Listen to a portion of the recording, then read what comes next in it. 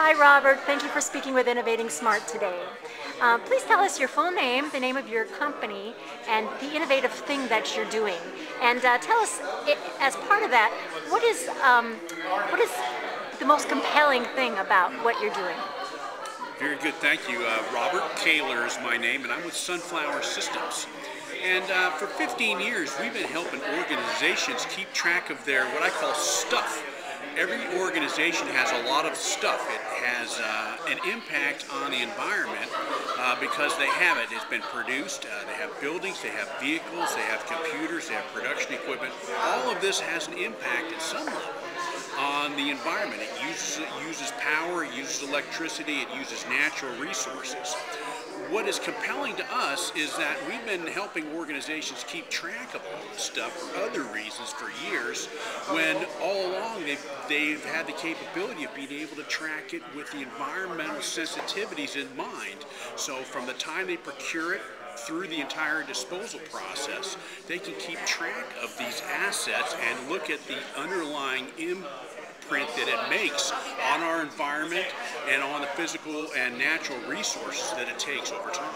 Wow, so you get right in there into the asset management issue that is already part of people's operations and add this ability to manage those assets from an environmental impact perspective. That's exactly correct. And because we've got this data, and the thing that we do that is unique is that we're capturing data over time. So we start getting a timeline of data so we can trend things. And what people need to look at now is their energy consumption. They want to look at it in trends. They don't want to look at it from a baseline. They want to look at it from, okay, we started here and how did we get there, and what are the things that we did along the way to make the improvements. We can pinpoint that, and then they can take this information and start doing what-if scenarios and forecasting. And it's going to be a very powerful tool for people to use over time. Excellent. What is your next big goal, Robert? I think the next big goal that we have is to get all of the interconnections established between the places where we can get data.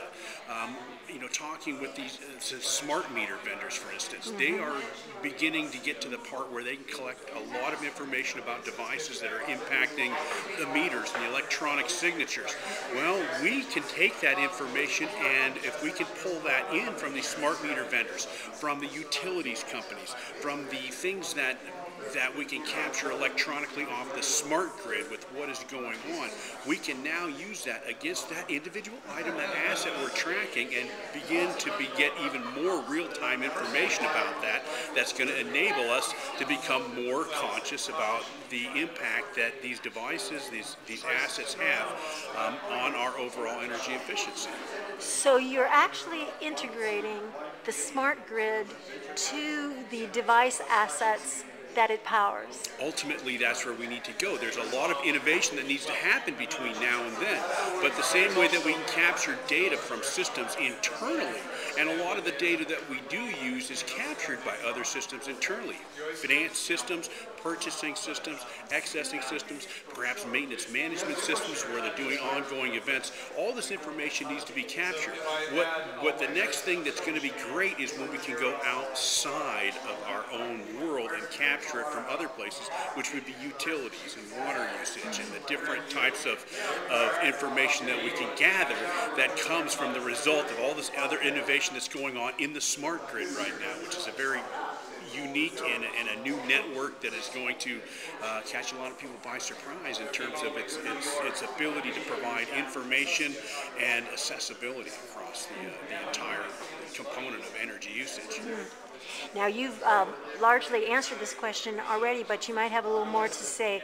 What is the systems integration challenge that you're facing specifically? What are the sort of obstacles that you face on this integration journey? Well, there are a lot of obstacles. I think that the biggest obstacle is that there is no standard way for sending data. And I think that there are a lot of initiatives that are being looked at by people.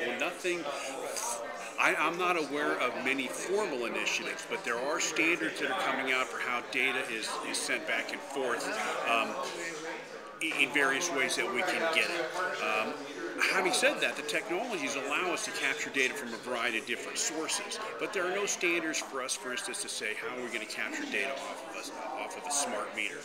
There are standards that are going to be placed on the smart grid for sending information back and forth, but those are an evolving process. So I think the biggest challenge is just getting the standards up to the point where all the different players that are out there that have data and that can benefit by the sharing of data can do it in a consistent fashion.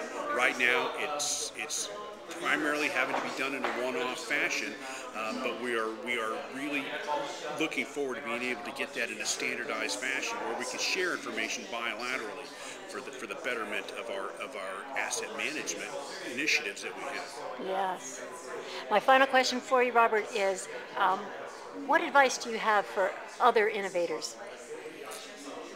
It takes a lot longer than you think. I think the biggest advice is that even with the best idea, it takes a while to percolate, to simmer, to get a little bit of traction, and you have to be able to move your vision, because as you're out talking to people, your vision is going to change and your endpoint is going to be different, because we all come out with these great ideas and we think it's great, but we haven't talked necessarily to the one person yet that's going to rock us off our axis a little bit to be able to say, we need to look at this a little bit more in depth and maybe from a different set of lenses that we need to look at. So if you're trying to come into this and be incredibly successful overnight, it never works that way. There's no such thing as an overnight sensation.